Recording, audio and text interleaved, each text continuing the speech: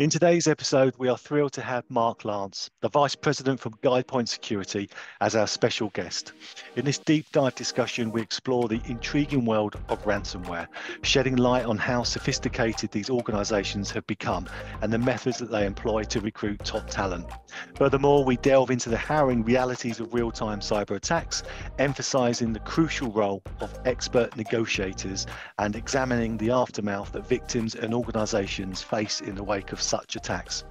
So, without further ado, let's jump in. Thanks for joining Secure Insights, Mark. Thanks for taking the time. Absolutely. Happy to be here. Excellent. Did you want to just give us a quick brief sort of overview as to what your role looks like? Yeah, absolutely. So my name's Mark Lance. I'm Vice President for GuidePoint Security's digital forensics, incident response, and threat intelligence practice here at GuidePoint. So dealing with everything from reactive incident response, involving ransomware, business email compromise. Got a ton of experience with, APT and nation state sponsored threats to proactive compromise assessments, advisory services around tabletops, playbooks, runbooks, and do a lot of content development with our threat intelligence team, as well as have a services portfolio there as well. The whole end to end, good stuff. Okay, and we wanted to talk, sort of do a bit of a deep dive, really, didn't we, into sort of the ransomware world, which is obviously very close to you and your guys, and then sort of move into the real time attack and what that looks like, the outcomes, prevention, Yeah. some of the sort of the left and right turns. So, in terms of what you're seeing, individually from within the organisation and just generally being out sort of in on ground level, what's the current most common ransomware attacks that you're currently seeing in the industry? Yeah, I mean, I think from the ransomware perspective, the big thing is just the volume that we're seeing right now. So we Mm, recently we're getting ready to publish our 2023 ransomware report, just kind of mm, giving you a summary of everything that we saw across 2023. But I think the idea there is that the volumes that we've seen from 22 to 23, um, as an industry, we all kind of agree that in 2022 there was a bit of a lull. mm, 2022, 2021 was like some of the highest volumes of ransomware that we've historically seen. More victims, more publications of these victims to these different, threat groups, name and shame sites. yeah. And then in 2022, whether that was, the certain aspects of the Russia Ukraine conflict, whatever else, we can only hypothesize. We agree as an industry, we saw a lull. Now, by no means does that mean it ever stopped. Like it was still Mm, very prevalent. There was still, a ton of victims and people being impacted by it, but it just wasn't the same volume we had historically seen. mm, 2023 started out with a bang, and it's mm, just continued ever since. The volumes starting in initial of 2023 through, the very end and into 2024 are not only the same rates we saw in 2021, but even more. And I think, again, we can hypothesize on why. I think it's because honestly, it's extremely lucrative for these mm. threat actors. They're making a ton of money. So we're just seeing them hit, certain industries. We're seeing them hit, certain types of targets. But yeah, it's extremely prevalent and really kind of using 0 days, using publicly facing vulnerabilities, purchasing access via the dark web, a lot of different things that we're seeing. And is there, I mean, in terms of platforms and that you're seeing mostly hit, what does that look like? Yeah, I mean, so we have seen some kind of changes there. A lot of historically, once they get into the environment, I mean, it really kind of is the same recipe that you see over and over again with these ransomware incidents. They Mm, find an initial method to get in. If you look at kind of the availability of different vulnerabilities across different platforms and everything else, like there's so many different ways, whether that's mass exploitation, whether that's individual exploitation of a certain platform that mm, they can potentially get into these environments. mm, Historically, we see where, you know, it's vulnerabilities. Um, Phishing still works. We mm, see customers get phished all the time, and that eventually leads to successful compromise. mhm. Open RDP to the internet. If you've got open RDP to the internet, shut that down. They're going to find a way to get in. But yeah, I mean, I think the idea is that there's a lot of different methods that we see. We do get questions all the time, like, oh, could somebody weaponize a binary on my home system? And because I'm on my home Wi-Fi, then transfer it over to this system that's a working system, and then upload it via the VPN because we left it open. It's like, yeah, you could do all that, or you could just fish somebody because it's, much easier. There's no need to no reason to go all Hollywood. Like, these kind of old traditional methods are still working because it does take time to patch systems when new vulnerabilities come out. There are development teams and engineers who set up, rogue infrastructure maybe that you don't know about. So there's just, again, a lot of these traditional methods are Mm, still working to gain initial access. And then hmm once they gain initial access, it's kind of the similar type thing. It's, move laterally, elevate privileges. And then what they're going to do is they're going to find what first step for them after that, all of like kind of establishing themselves, set up multiple methods of persistence. If they get kicked out one way, to make sure, pardon me, they can get back in another way. They're going to try to then find their sensitive information in their environment. And then the final step for these threat actors is actually encrypting your system. Because what they want to do is, like, again, even if you are able to recover because you've got viable backups and everything else, they're going to try to extort you through the data theft, to try to get you to pay the ransom as well. yeah. So lots But of different methods. no, indeed, indeed, indeed. It's interesting. I mean, it's amazing, isn't it? Because the last 10 years, cybersecurity's really ramped up, hasn't it? With in a global capacity, especially the last, say, 5 to 7. Yet still, those traditional methods are what we sort of see at large, where most of the attacks sort of come from. So, I guess, if you're talking to organizations and corporates, whether it's small to medium, or your big corporates, how can that change over the next 3 years? I mean, so 3 years from now, 5 years from now, are we still going to be looking at some of those traditional methods working, or can that be closed down? What can everybody do about it? Yeah, I mean, that's a great question because I think that we've seen a lot of, I mean, we've been out there preaching about this stuff for years and years. Mhm. I've been in incident response specifically for about 15 years, in my career over 22. Mm, And again, like you said, over that time period, we're still seeing a lot of the same methods for mm, additional entry. Now, again, it's different exploits being used. It's different, methods within those kind of broader categories that are being used. But yeah, it's where we have been kind of getting customers to pay attention is on the fundamentals and the basics. mm, So not everybody is going to be a master class in, like, hey, here's our level of sophistication and maturity when it comes to cybersecurity. We can identify, successful email compromise within a matter of minutes mm, and able to take steps to block that or prevent that. And so not everybody has that cybersecurity funding and availability. So what we mm. recommend is really, again, kind of just focusing on the basics. And to me, the basics. And I think we're seeing this, and we're seeing some of these trends like push from cyber insurance. They're now saying, hey, you've got certain insurability requirements. And so Yeah. there are things like not only technologies, so like you should absolutely have an EDR, you should have, centralized log management, you should have MFA enabled. Like, those are three absolute minimums. But then outside of technology based solutions, you also need to have policies and documentation in place. Hmm. And you need to have things like, acceptable usage policies. You need to have an IR plan. So when something does occur, people know their roles and responsibilities and how to respond. And then you got to practice those things with like tabletops. And that Yep. is, again, I think, just to mention insurance again, like they're driving a lot of those positive trends because it's Mm, things we've said for a year, like have the minimums and have your minimums not only be technologies, you have to have the process and then the supporting people.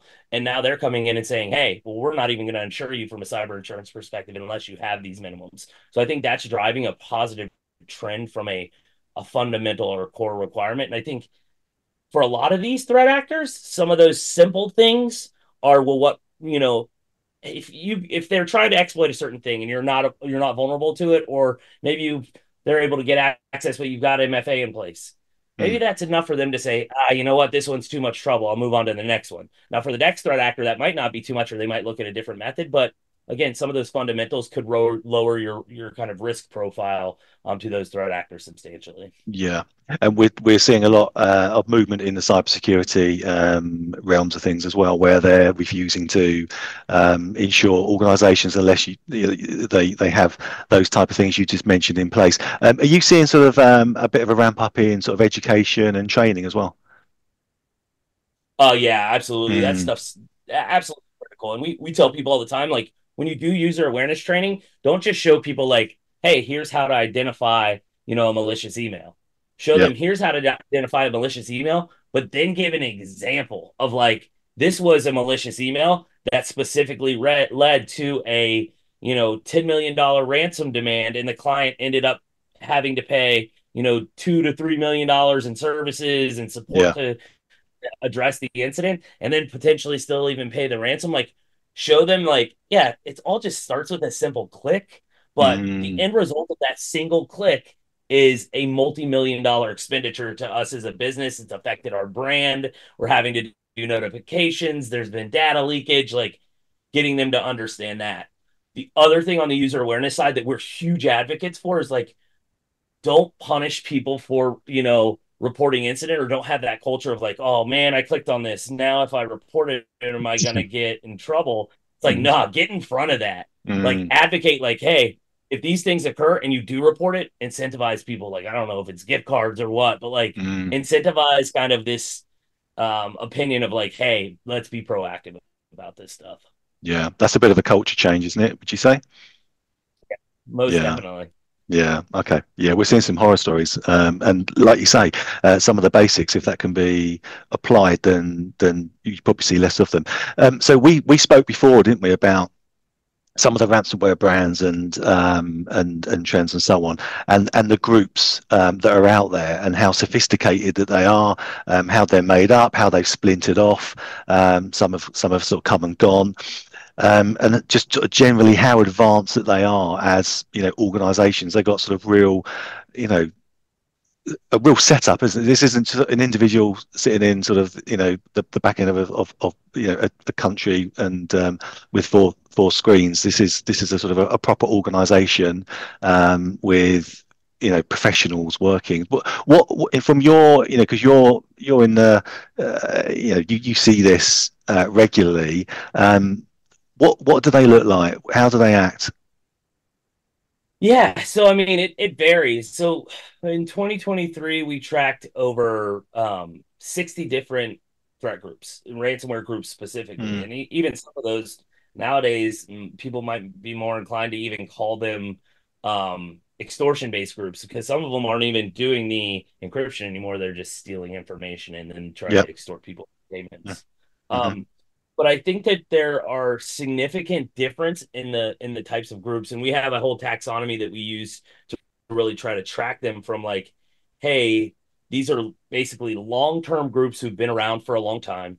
You've got splinter groups, which are maybe kind of spun off of one of those larger groups and but don't have the longevity yet or kind of the history. You've got your mm, ephemeral groups and the ones that are just popping up right now. And maybe we've seen them even like hit a couple victims, have a campaign, and then they shut it down and we never hear from them again. So mm, we've got a taxonomy that we use to categorize all of these groups and some of their sophistication levels and their longevity. And I mm. think to your point, um, I don't think a lot of clients, when we initially speak with them, understand the level of sophistication and maturity that they have. I mean, these are multi-billion-dollar organizations in some circumstances. Yep. We can talk about Conti. Conti was a group that was extremely relevant. A couple of years ago, they operated for roughly a year and a half as Conti, but during that period made over $2 billion, billion with a B.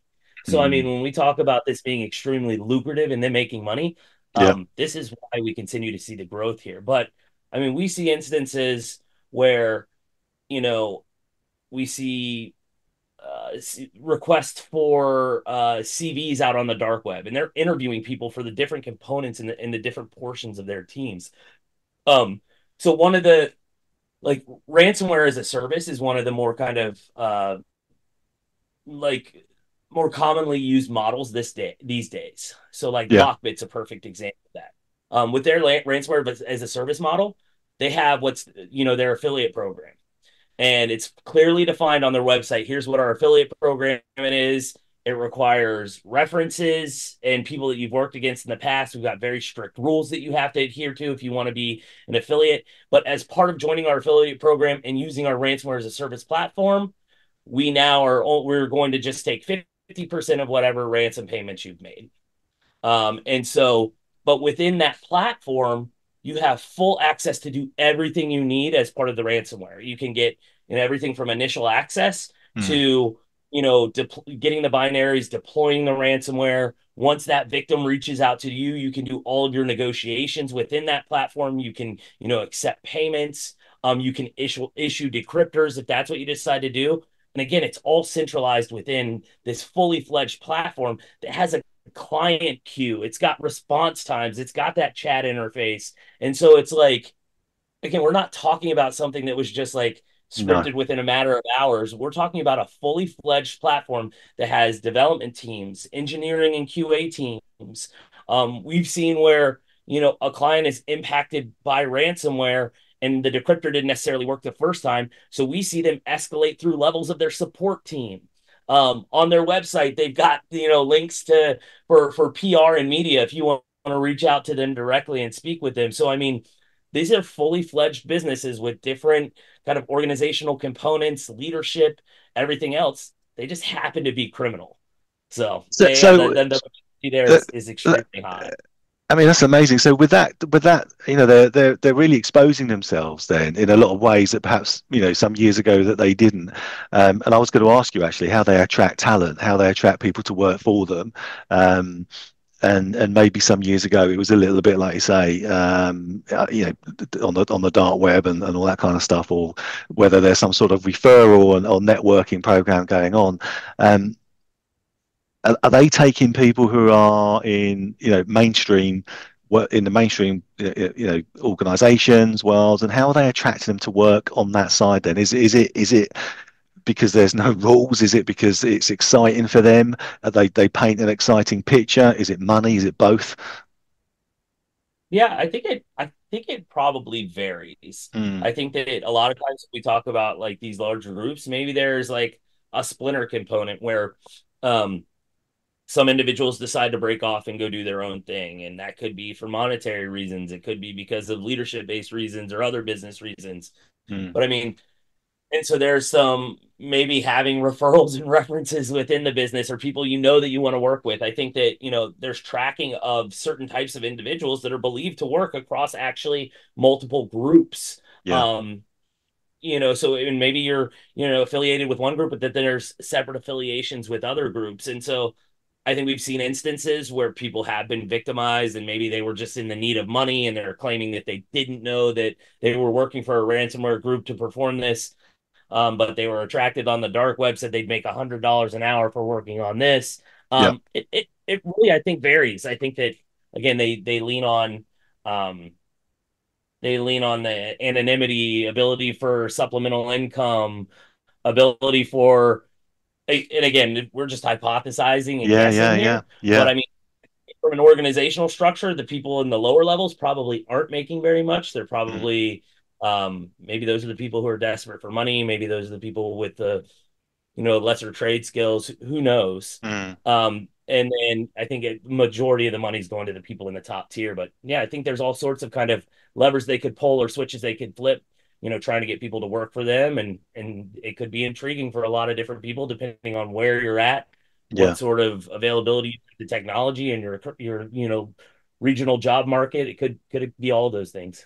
Yeah. And is there any kind of like system in, out there, or is anything that you see where there's things being done to track those people down to try to educate that, perhaps, the turning they've made is not a good one. It's very dangerous. If we get hold of you, this is what's going to happen. And are they being caught? Is there consequences? Do we see that? Yeah, I think it's distinctly different by region. I think you've Yeah. got like here, within the US, I think there's a huge advocacy to work with law enforcement and share as much information as possible so that they can continue their investigations and Mm. potentially um, leverage their information and access to information to make arrests or to have impacts that are, hopefully trying to take down some of these places. And I think they work with other regional law enforcement and countries um, to do a lot of that type of stuff. But then I think you've got other countries that some maybe have a tendency to turn a blind eye because, maybe there is local or government support for some of Yeah. the things that are occurring in Eastern European based countries for maybe they are helping fund the government with some of the output of some of this stuff because they're making money, or again, maybe they're turning a cold shoulder to it and just, hey, we're not really going to pay attention to it. But I think for the most part, those with the idea of helping try to stop these kinds of things Yeah. have a tendency to go out and advocate for, here's why you shouldn't be doing it, and it's the ones that you can't reach or that are actually doing it sometimes seem to be the problem. Yeah, I think we all know which countries might be behind it. We won't say which ones though. Okay. So if we take a real-time attack then, Mark, and something's kicked off, it's happened, whichever way it's come through. What's a typical plan for in your experience? What happens? So you get the call if it's one of your customers or a previous one. How does it all set off? Yeah, so I mean, for the most part, we either get kind of ad hoc escalations or Yeah. clients who've had us on a retainer or like, hey, we've had something occur, we need your support. Or it's Yep. again, like I said, ad hoc. It's like, hey, we have heard of you guys, found your name and information. We've got something going on. We went to your website to report an incident, whatever. Yeah. Step one is getting access to our team so that we can into their resources together collaboratively so that we can hop on a call. Yep. I mean, we really just need to understand, like, hey, how did you identify what's going on? What actions and steps have been taken to this point, and kind of where things currently sit. Yeah. And a majority of time in these situations, in ransomware, unfortunately, a lot of times it's like, hey, we found ransom notes on our systems.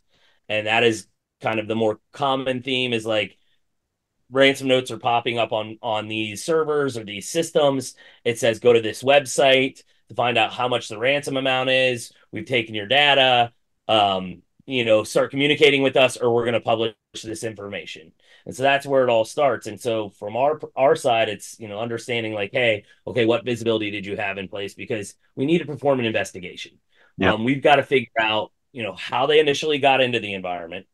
Once they got in, what steps did they take to, whether that's to set up persistence, whether that's to find information and exfil information, Mhm. and then if they did access certain things, exactly what it is they did access, because then in parallel to clients escalating to us, they should be escalating to or performing or initiating conversations with external counsel Yep. so that they can get some direction on what their disclosures and liabilities are going to be, and then potentially involvement from cyber insurance if they're going to have that. But essentially what we're going to do is we're going to perform that investigation. We're going to feed that information, hopefully in collaboration with kind of tri-party with external counsel, so that the client can make determinations on here's what you need to do. Um, a lot of that is evidence based, though. Yep. We've got clients who don't have solutions in place or the attackers cleaned up after themselves. We might never find the confirmed method of ingress, how they actually got into the environment. But what's just as important is finding up all of um, those methods of persistence, because there's not an instance these days where a threat actor doesn't get in and say, okay, well, now I'm going to start deploying tools. And what they like to do these days is they like to deploy legitimate tools, things that Mhm. are IT management solutions that when they show up in your environment, they're not going to trigger alerts like, oh, this is malware, because it's not malware. It's legitimate IT management solutions. So Yeah. they like to deploy those in the environment, set up web shells so that if their initial access gets kicked off, oh, I just come back in via the IT management tool. I just come back in via the web shell. And so They're not going that's where, away. like, Yeah. yeah, exactly. So Yeah. it's like you say they set up 5 methods of persistence and you only Mm. find 4. Well, Mm. guess what? They're just coming right back into fifth, and they're right Mm. back to they already know the environment. They've already been in there. They've already done what they need to do. So that's why it's drastically important to like understand how they got in, so that that front door can be shut, but then any side doors that they've also unlocked, or holes, or other ways that Yeah. they've set up, and then also again understanding what information they've took. That's part just the investigative piece. Obviously, if you're trying to recover operations and restore operations, if there was actually encryption going on at the Mm, same time, mm, so you got to prioritize that in addition to the investigation. yeah. But as part of all that as well, you've at some point got to reach out to that threat actor. Now, by saying you, I don't mean necessarily the client should be doing that. We do threat actor communications and negotiations as well, where a lot of times you want to use somebody who's an expert and has experience negotiating terms and working with these threat actors, because there's a ton of value in initiating communications, regardless of whether there's any attempt to make a ransom payment. You need to establish communication with them so that you can understand ransom amount, you can potentially get information about the incident. There's certainly significant benefit in engaging somebody to assist with the threat actor communications and negotiations. Yeah. Regardless of whether there's any intent on actually making a ransom payment, Mm, there's such significant value that comes from engaging that threat actor. One, I mean, it can help delay the initial timelines that they've established that say, oh, if you don't get back with us in 48 hours, we're going to publish this information. Well, even now engage them, and now as mm, through those communications, you can reestablish or extend those timelines to publication if you don't end up making the ransom payment. But mm, then there can also be things like, getting confirmation on what they've taken from the environment that they believe is valuable.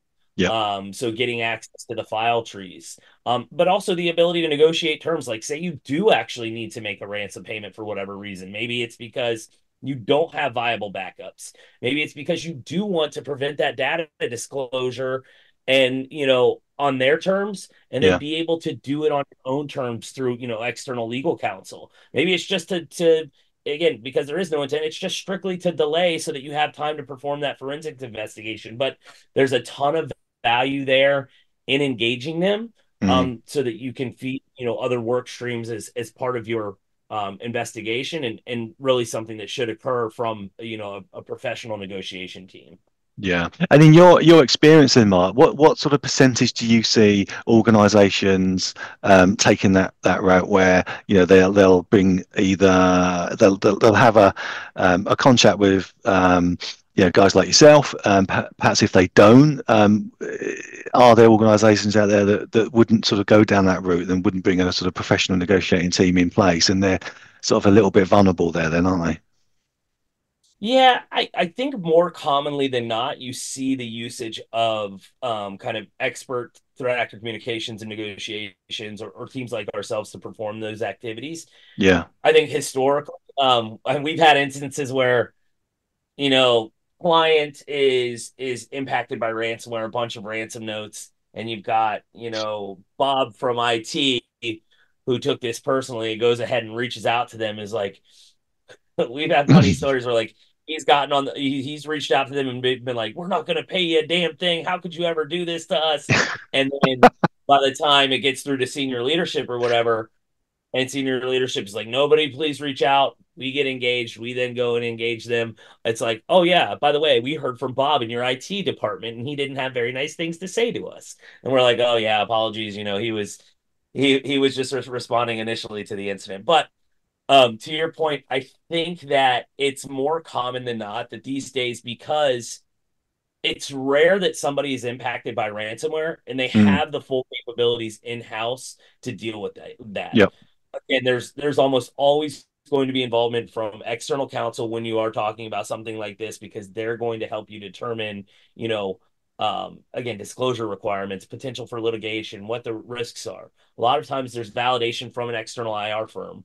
And again, with our expertise, that's really some of what we're being brought to the table for. Is it's not just to respond to the incident and perform the forensics. It's to help with the overall incident response methodology and kind of establish expectations, and use our consulting to say, hey, if you haven't thought about it, here's somebody that you would want to bring in, or why you want to perform these types of activities in addition to these other things that you're performing, and the Yeah. values of those. And so I think that's where again your incident response teams are giving a ton of value. Is it's not just they're coming in to do the forensic work, or should Yeah. be in most circumstances. They're really providing you kind of that expertise and overall methodology on what to expect. Yeah. And what percentage of organizations don't pay?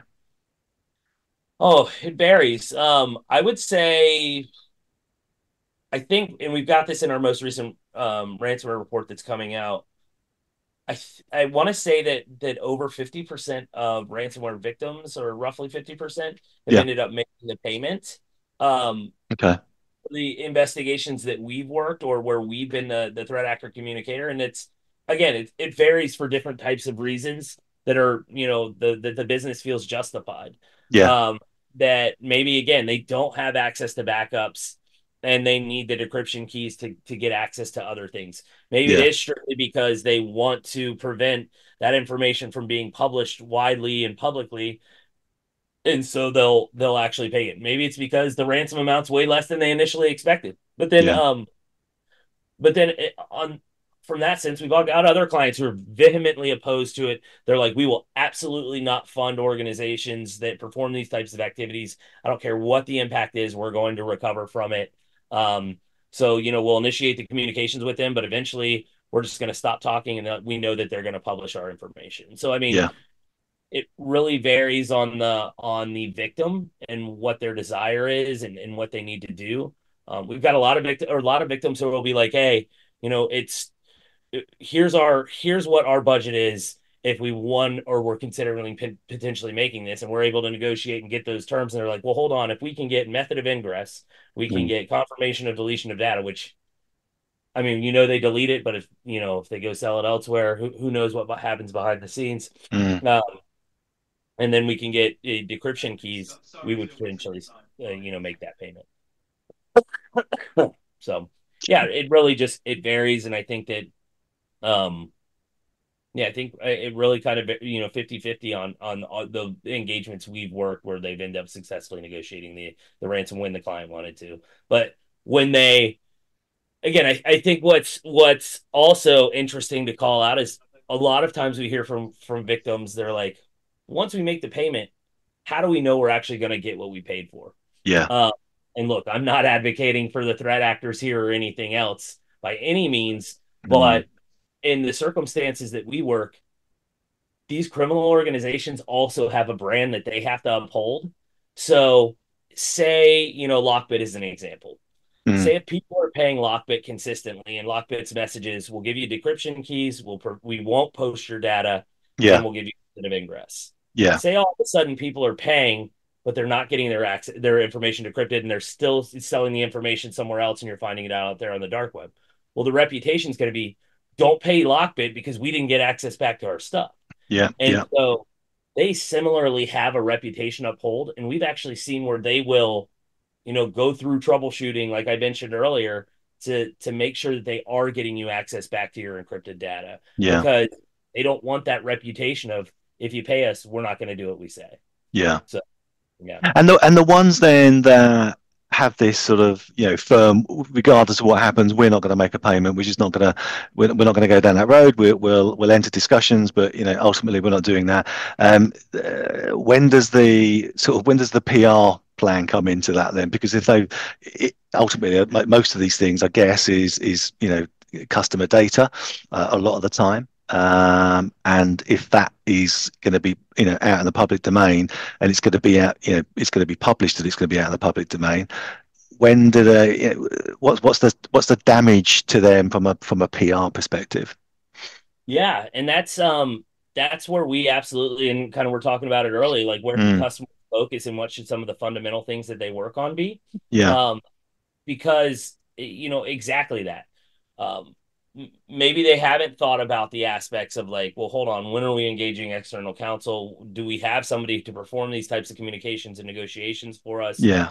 If we aren't going to pay, do we have policies for internal and external notifications? If it was this type of information, how is that going to affect us as a business versus, say it was intellectual property, or PII, or PHI if it's, public health care. So those are things that customers should hopefully try to be thinking about proactively so that Yep. when these things are occurring, they're not having to try to find the answers. They've already got a little bit of structure as to what's going on, but Mm. it really varies by the business. I've seen, historically, and as part of my career, we've worked with clients that were impacted not necessarily by ransomware, but by, APT groups and nation states, that they gained access to intellectual property. They were then able to take that information and how things were developed, start doing it elsewhere in other countries. And we've seen those businesses shutter. Mm. And then, but specifically in regards to ransomware, I mean, I don't think there's the same stigma there has been historically. It used to be, oh, we've been impacted by an incident, we've been impacted by ransomware. Don't talk about it. We don't tell anybody about it because it's going to look really bad about us as an organization. We've got all disclosures to do and everything else. But now you see ransomware impacting everybody from the Fortune 50 Yep. to mom and pop's pizza shop down the road. So I don't think there's that same kind of social stigma associated with it. But I Mm. think what is still evaluated is how you respond to it, and should be taken into account is like how you respond to it, how you are informing people, notifying people. And I think those the way that people are responding is more going to affect their brand and reputation and require PR than, the disclosure of information and everything else. I think that obviously there's steps, but I think legal is very good at in making those and helping clients make those determinations. Well, this is the information that was stolen or potentially stolen. Here's what you have to do to notify Yeah. clients or Yeah. victim, internal employees, whatever else. But yeah, it really varies depending upon the organization because we've seen horror stories where they've gotten everything from intellectual property to PII, and that is one of the new things we're seeing these threat actors do too, is they're using more coercive tactics to say, instead of just saying, hey, we've got PII or sensitive information, we're going to release it if you don't tell us. They're Mm. saying, oh, we specifically found out as you as a manufacturing company have had these accidents at these locations, these people died, and you've paid out these sums. We're going to make that publicly available information and make you look terrible if you don't pay us. And so they are trying to use more of those coercive tactics. It's, from these threat Mm. actors' perspective, anything they can do to get paid, they're going to Yeah. try to. Yeah. So that makes sense a little bit because, like you say, it's quite we're quite used to it now, aren't we? Outside of where there's a breach, whether it's a whether it's a holiday organisation, a bank, or hospitality, a library, which in the UK, I think it was about 18 months ago, got hit. But so yeah, and yeah, what do we do? What do we do now? Do we sort of go, oh my God, is that my details with them? Our details are sort of spread quite aggressively anyway, I think, out there, and it's harder and harder to try to not be seen or be found, if you like. um, so I guess, yeah, the attackers are having to become more sophisticated and more reputation and brand damage. They have to go to sort of further, sort of further ideas, which, yeah, that makes sense. Where do you see it going then, sort of, to sort of conclude, if you like, then, Mark? So that's what an organization um, will experience, from the negotiating, the council, the legal, the public relations, the general fallout, all that kind of stuff. In terms of, the next sort of 3-5 years time, do you see this looking very different, pretty similar? Um, I think, what can be done for the organizations? yeah, I think that ransomware is not going anywhere. No.